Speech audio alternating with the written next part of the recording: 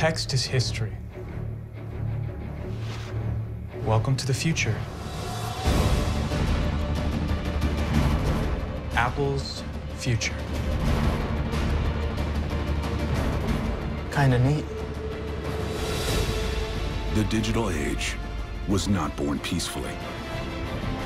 It emerged from a bitter rivalry between two of the most influential minds the world has ever known. Bill Gates, the young computer prodigy. We have an operating system. And Steve Jobs, the charismatic innovator. Today, for the first time ever, I'd like Macintosh to speak for itself. Two brilliant thinkers. Tell you what, I'll let you invest your $1 million in our company. Willing to do whatever it takes. How's 50 grand sound? Sounds amazing. To go down in history. We had a deal that you agreed to. As the man who would make the computer personal. If Apple goes down, you've got no one to fight. And change the world forever.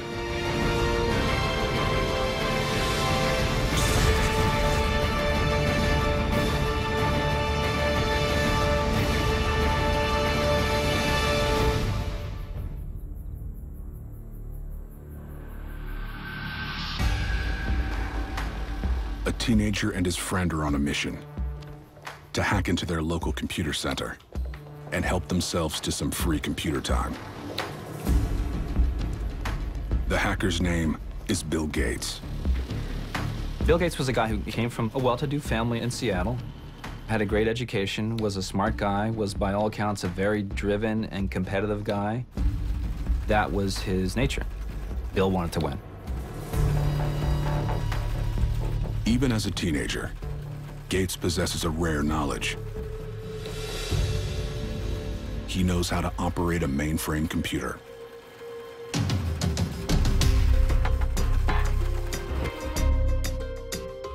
Mainframe computers were these huge computers that experts used, to crunch data.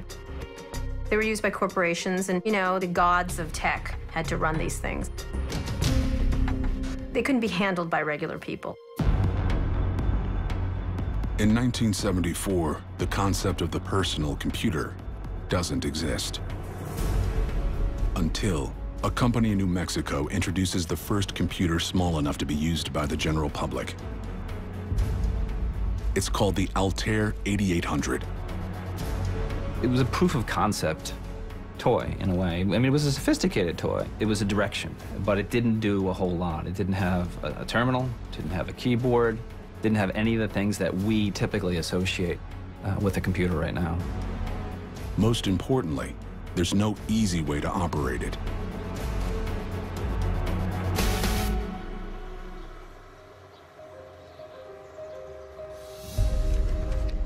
When the Altair is released, Bill Gates is a student at Harvard University.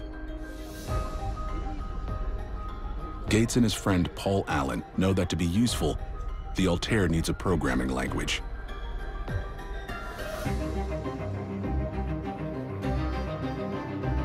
And they decide to give it one. Bill Gates and Paul Allen sensed that something was in the air. They didn't want to spend the next 2 or 3 years watching the parade go by.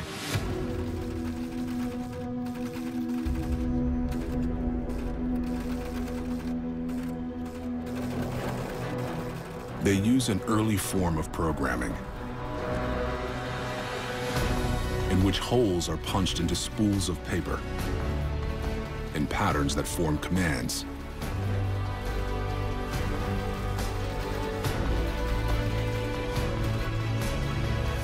To prove that their program works, they'll have to take it directly to the makers of the Altair. Hugo, you look older, they'll take you seriously. Okay.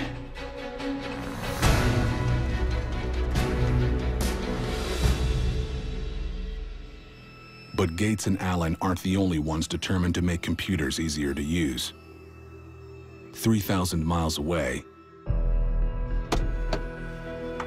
the future of the personal computer is being imagined in a completely different way.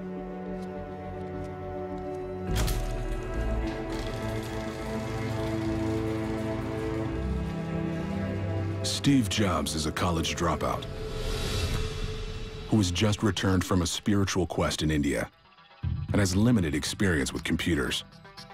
He was part of the hippie crowd, the whole drugs and all kinds of alternative lifestyles. He was not trained in computing.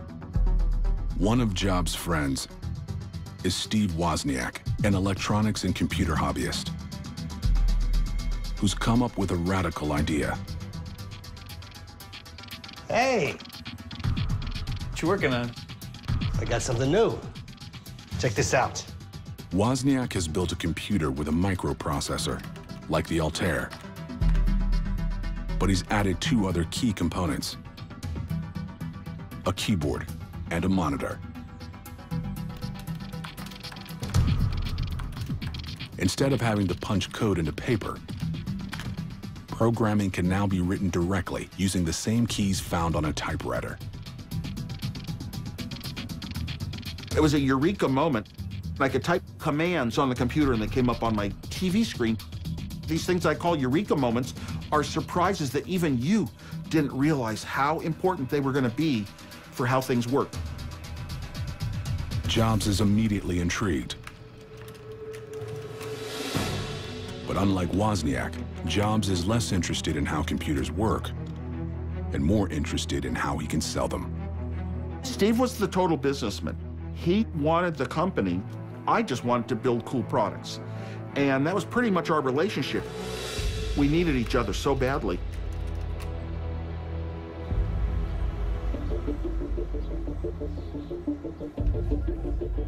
Bill Gates is waiting on word from his partner Paul Allen, who's demonstrating the software they created for the Altair. Okay, this is just a basic language we wrote, but let me type in a few commands and show you how it works.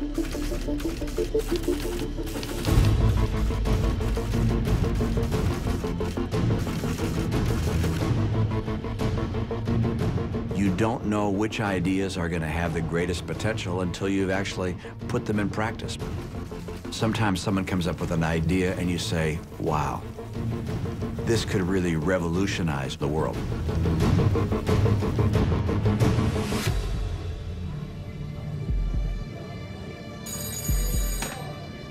Paul?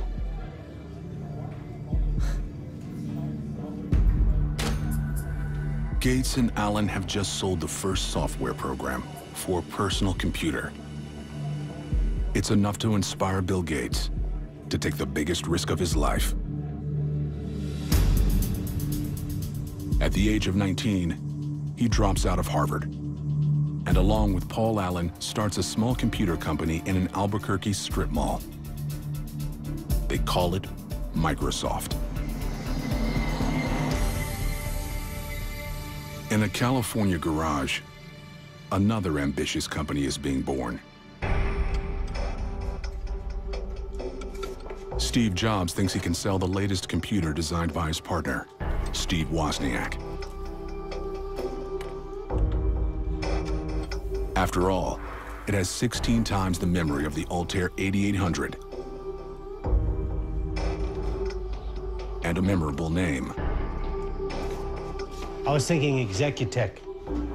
Maybe Personal Computers, Inc. No.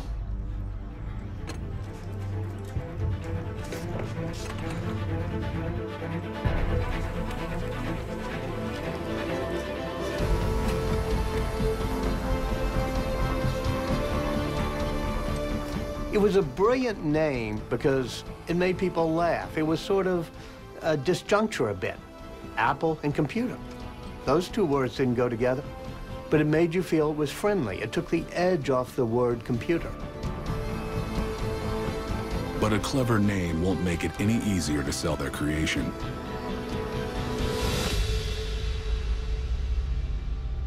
Well, as you can see, we're using the ASCII keyboard and as well as the MOS 6502 chip. Why didn't you use the Intel 8080? It's more compatible. You can see the design here. If you want to know more, you can buy one. I think we've shared enough. Even with the revolutionary addition of a keyboard and monitor, The Apple I is a flop. Jobs only sells 200 units to computer hobbyists.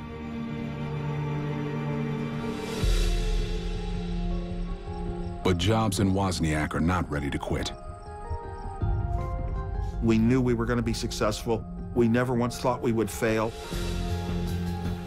We knew that we were going to shock the world and that we were going to be so far ahead of everybody else's attempts to build low-cost computers that we were going to own the world. While Steve Wozniak works to make their processors faster, Steve Jobs knows he needs to make the computer itself more appealing.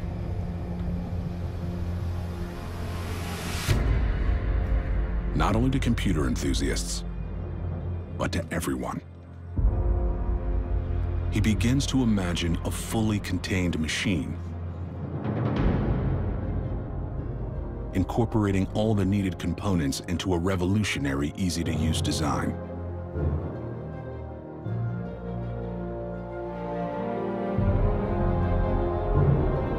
It was just a thing of beauty. Steve Jobs brought a whole different design and spiritual dimension to computing.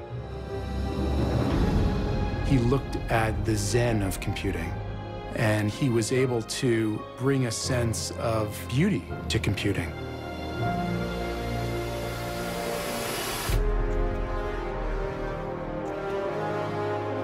The Apple II was about to change the computer business forever. And one man is determined not to be left behind.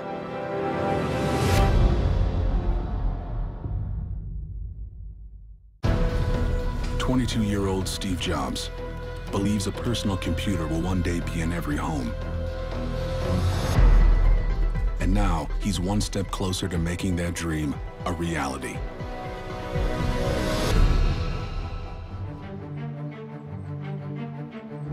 In June 1977, the Apple II was released, and it's unlike anything the public has ever seen before. Its easy-to-use design is an instant hit with consumers. And within a year of its release, the company is bringing in $8 million in sales. We started selling right away. We were so advanced in the computer world. It was color, it was graphics. We were so many light years ahead of everyone else.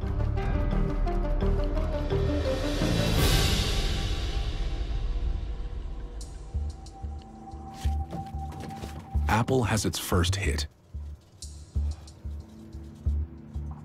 But when Bill Gates gets a look at the computer, he sees a way to advance his own company, Microsoft.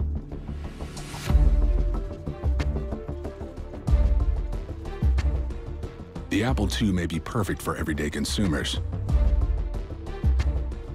but its programming isn't compatible with most business software on the market. Gates knows if he can give it the ability to run business programs, he can cash in on Apple's success. Gates and his engineers spend months developing the Soft Card, a circuit board that plugs right into the Apple II, allowing it to run business software. But in order for Microsoft to benefit from its design, two of the greatest minds in the computer industry will have to meet face to face.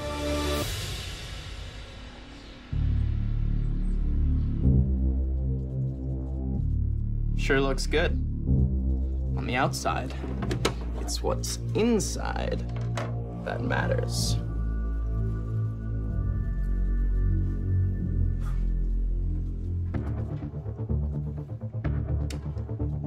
You know how to write code? I hire people for that. Steve Jobs and Bill Gates were like a binary star system. Starting in the 1970s, they orbit around each other.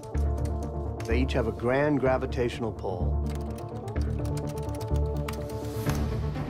Now you'll be able to run everything out there. Word processors, spreadsheets.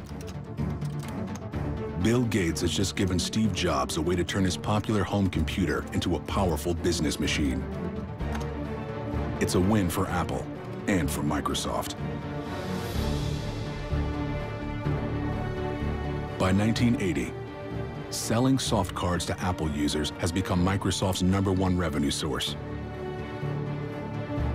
And the company triples its sales.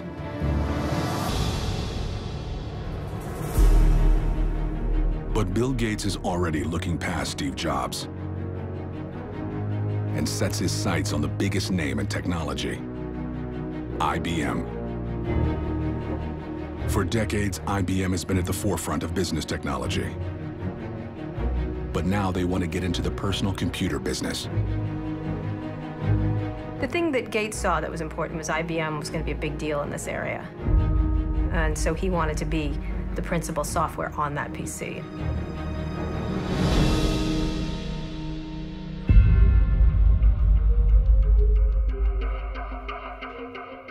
What we're really looking for is an operating system.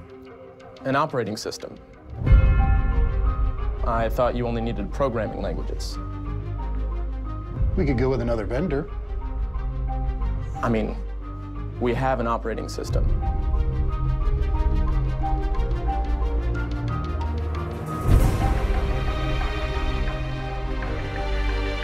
Gates makes a deal with IBM.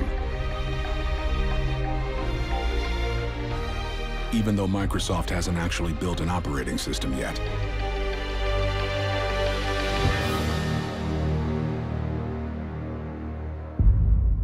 But Bill Gates knows where he can get one.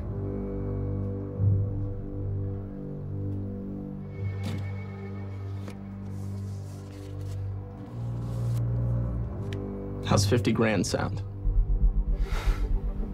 That sounds amazing. Who'd you say it was for? Confidential. Gates purchases an already finished operating system from a small software company and renames it Microsoft DOS. Basically, they said, we're gonna pay you $50,000 and we can do with this anything that we want with it. And the company was glad to sell it to them. Armed with an operating system, Bill Gates now has the upper hand.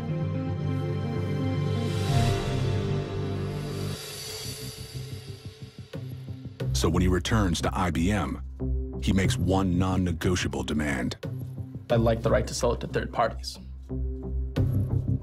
Gates is making software, and software was king. And so Gates made the very shrewd idea of creating software that could be on any device. And I think IBM was not thinking of it in terms of where it was headed. Gates negotiates a non-exclusive license to IBM for Microsoft DOS. Now, Microsoft has the right to sell their operating system to any computer company in the world. It probably ranks as the greatest business deal in history. The money that DOS brought in made Microsoft an incredibly wealthy company. And when you have a lot of wealth, you have a lot of power. And you can begin to shape an industry.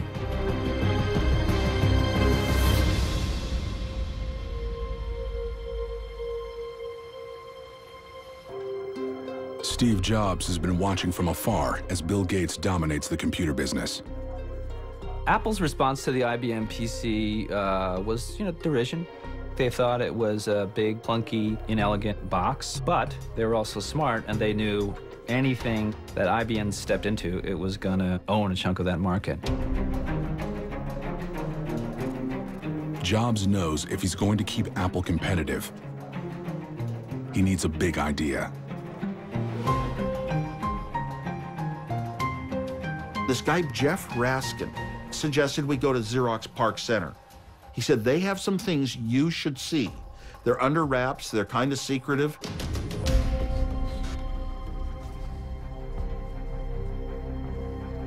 Yeah.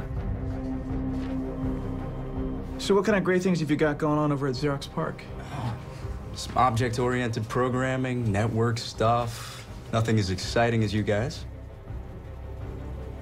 I tell you what, I'll let you invest your $1 million in our company if you give us a full tour of your facility.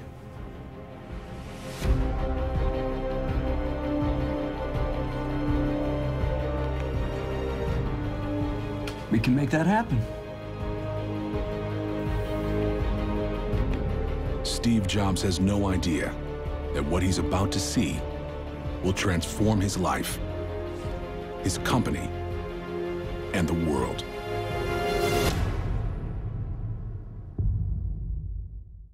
Andy, you're on the Mac team now. Burrell, you're also on the Mac team. And Mike, you're coming as well. Design meeting tomorrow morning, 8 a.m. Jobs makes one non-negotiable demand. Everyone on the team must be as passionate as he is. Steve Jobs, he had a certain vision. He was not particularly pleasant to deal with a good chunk of the time. Oh, this sucks. Okay. There were amazing stories about the pressure cooker that the Macintosh team was under, but he was also the most charismatic guy who ever walked the planet, according to anyone who ever met him or worked with him.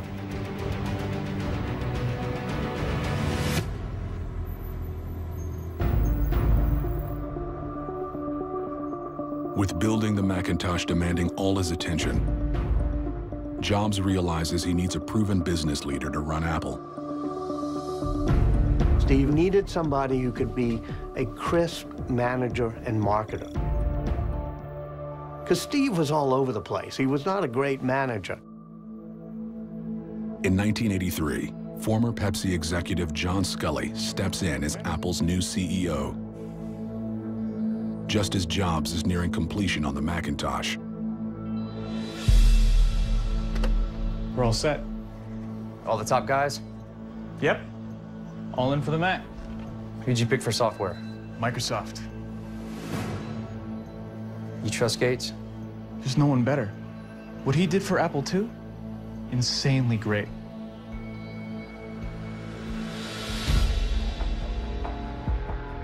Once again, Steve Jobs invites Bill Gates to participate in his latest innovation. Text is history. Welcome to the future. Apple's future.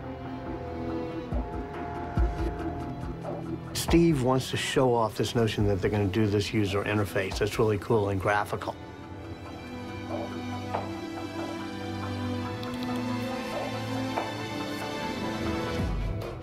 And Gates thinks it's absolutely wonderful, and he's willing to write Microsoft software to be part of it.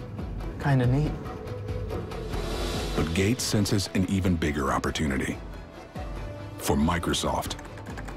I think when Bill Gates saw the graphical user interface, I can't imagine he did anything but think, like, I got to run back and tell my guys about this, because this is the way you're going to interact with computers in the future.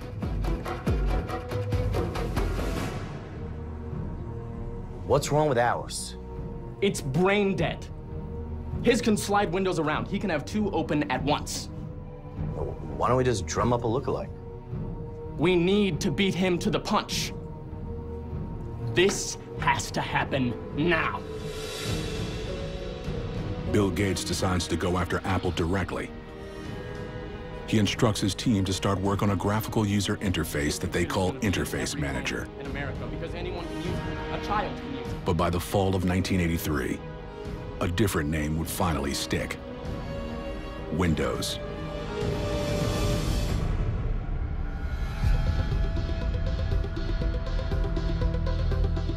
When word of Microsoft Windows reaches Steve Jobs, he's only weeks away from releasing the Macintosh. The idea he's devoted the last 3 years of his life to.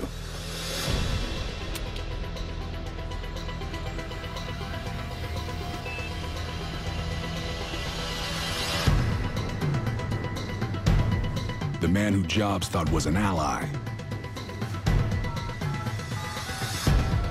has declared war. Gates, get him down here now.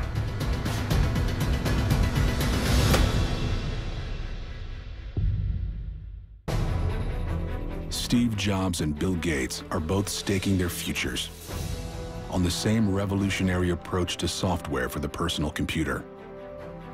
But in the effort to get to market with it first, the one-time partners are now at war. Gates, get him down here now.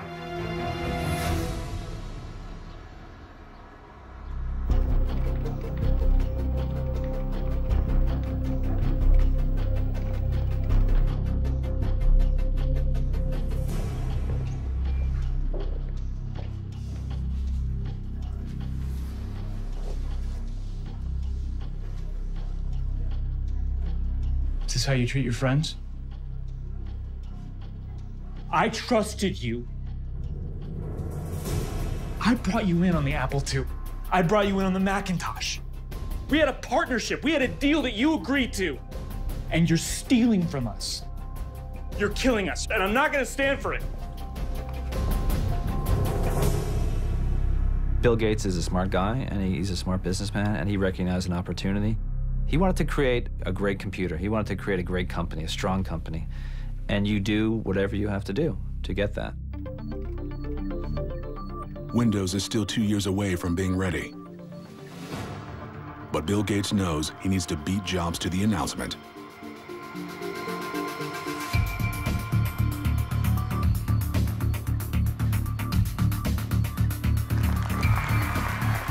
I'm here to show a few highlights for our upcoming product. It sports a user-friendly graphical interface. Timing is such a factor in these things. So it's like, okay, let's start. Something from nothing. That's the spirit of Silicon Valley.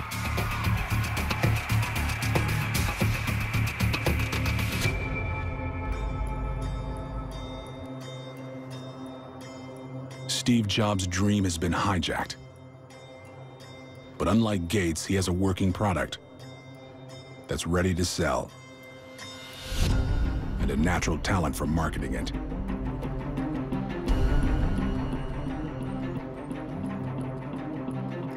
Many of us have been working on Macintosh for over 2 years now. Today, for the first time ever, I'd like Macintosh to speak for itself.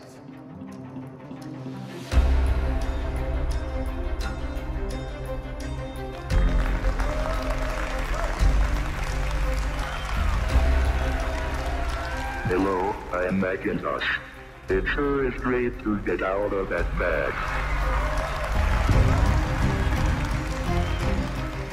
The Mac was the ultimate fusion of beauty with technology. The world's first truly beautiful machine. It looks like it's smiling at you. It looks friendly. That made Steve Jobs' heart sing.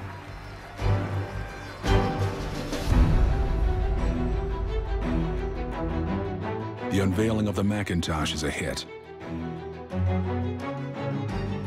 But the computer itself is slow and struggles to find buyers.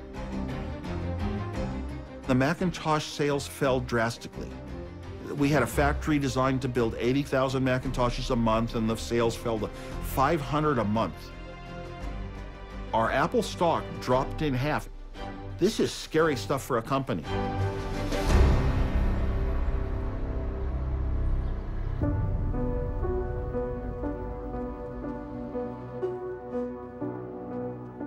I got with the design department, and I think it's gonna be... Steve, there's no one who admires your brilliance and vision more than I do.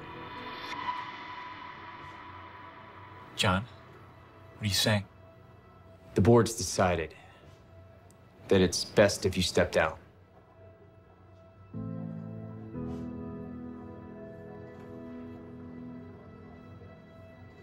Steve Jobs had created a board of people who are all almost like father figures to him.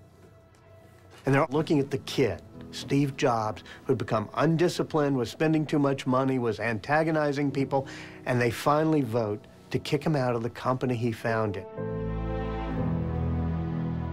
Steve told me it was like a kick in the gut.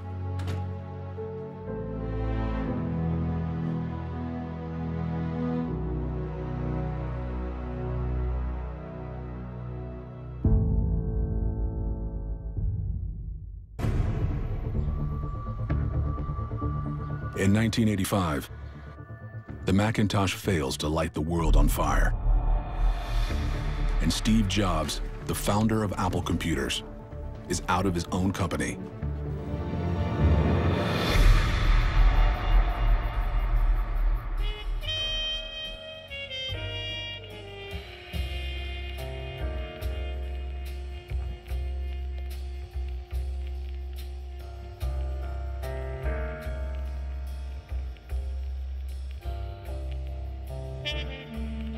A man who once seemed an unstoppable pioneer has been cast aside.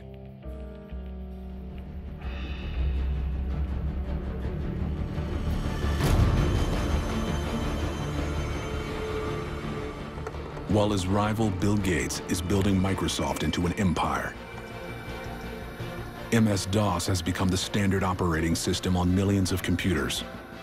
And on November 20th, 1985, Bill Gates and Microsoft introduced Windows to the world.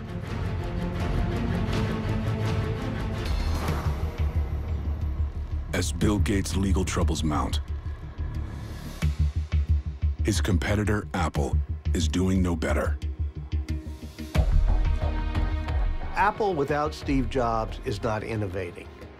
They're kind of milking the old product line. They don't even have a good new operating system.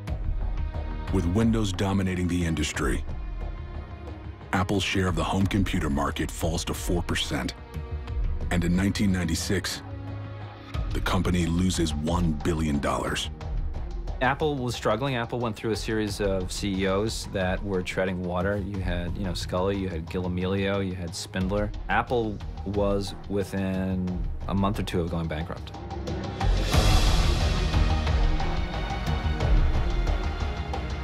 Apple stands on the brink of collapse. So 12 years after forcing him out, the board asked Steve Jobs to come back.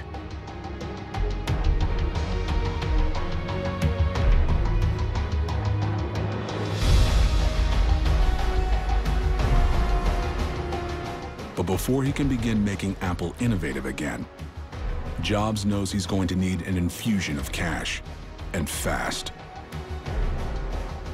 To get it, he'll have to turn to an unlikely source. Hi, Bill. Bill Gates is under investigation for running a monopoly. Steve Jobs is back at the company he founded, but it's on the verge of bankruptcy.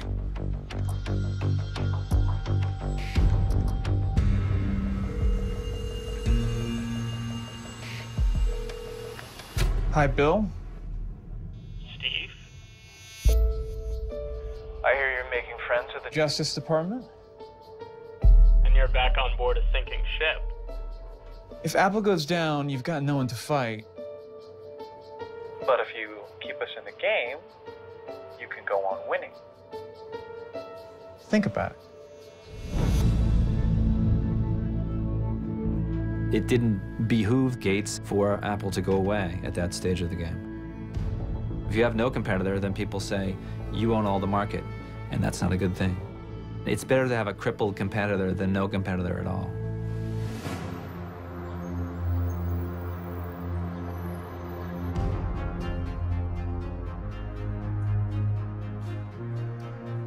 Now, I'd like to talk about meaningful partners. Apple lives in an ecosystem, and it needs help from other partners. And I happen to have a special guest with me today via satellite downlink, and if we can get him up on stage right now.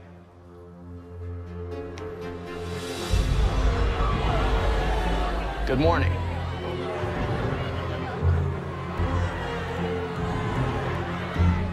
This was a remarkable moment when Steve Jobs brought Bill Gates up on the screen. The cult of Macintosh jeered and booed him. He was reviled as a monopolist, as a bully. They hated Windows, they hated PCs, and they hated Bill Gates. Despite initial backlash, Microsoft invests $150 million in Apple. And Jobs wastes no time turning Apple around. Steve just takes massive control, and he makes sure that the products are just relentlessly beautiful, like the original iMac with its translucent colors and that rabbit-shaped design. 7 minutes to load a song. In 2001, Steve Jobs pushes beyond computers. The MP3 player that ruined my day. Into entirely new products, like the iPod. make me something better. Nobody knew we needed 1,000 songs in our pocket. We all had MP3 players, but Steve said, no, I'm gonna create something that's so great, people don't know they want it, but once they see it, they're gonna want it. Everybody says, that's great, but Steve says, no, somebody's gonna be smart enough to put this on a telephone and we'll be left out. So he comes up with the iPhone. In 2007, fans wait in line as long as over 100 hours to buy what would become Steve Jobs' signature marvel, the iPhone. And Apple is on its way to becoming one of the most profitable companies in the world. The concept that you could carry around and hold these supercomputers in your hands and do all kinds of things with them and interact with the world is a big idea. You had to pick one person who impacted technology more than anyone in this era. It would have to be Steve Jobs.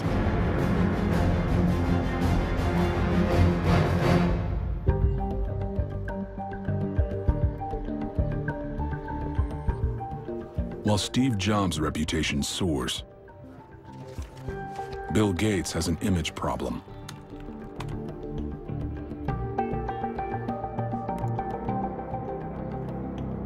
And if we can get him up on stage right now.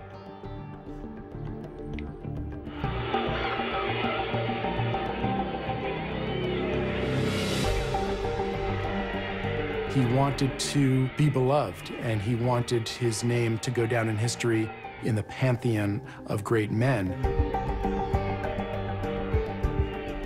In an effort to redeem his legacy, Bill Gates, one of the wealthiest men in the world,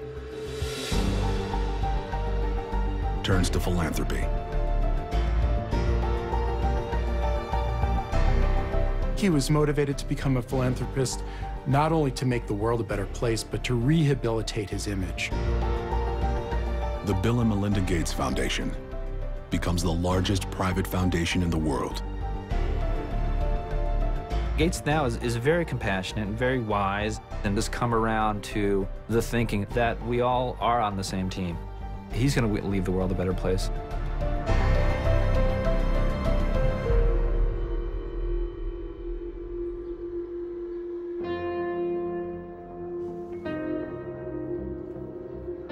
For years, Steve Jobs has been downplaying the news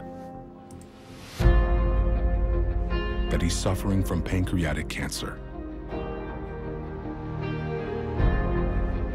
By 2011, his health problems forced Jobs to resign as Apple's CEO. Maybe he didn't know he was dying, but he knew he had limited time on this planet.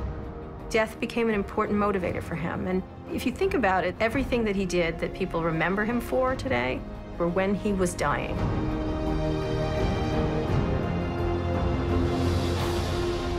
His death is mourned the world over by legions of fans as devoted to the man as they are to his machines. In the year following his death, Apple would become the most valuable company on Earth.